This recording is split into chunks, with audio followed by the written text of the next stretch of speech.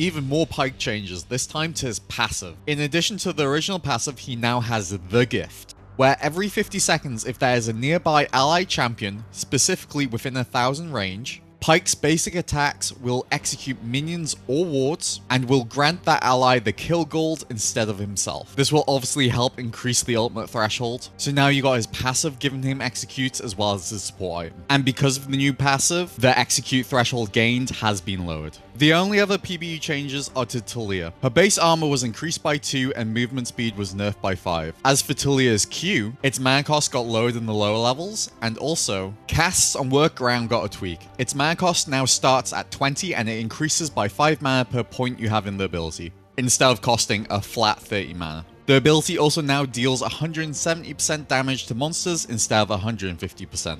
Now, a Swain hotfix. This was hotfixed straight to the live servers. His base armor has been buffed by 3 and base movement speed has been buffed by 5.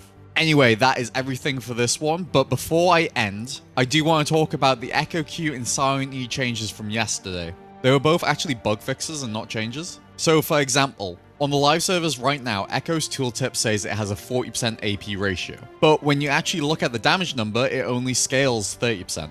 It's really frustrating because tooltips are the only official source of information really, so for them just to be incorrect is just a nightmare. But I know now what to look out for, so I'll try to make sure I don't make similar mistakes in the future.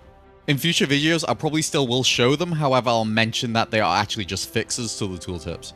Anyway, as always, I'll catch you in the next one.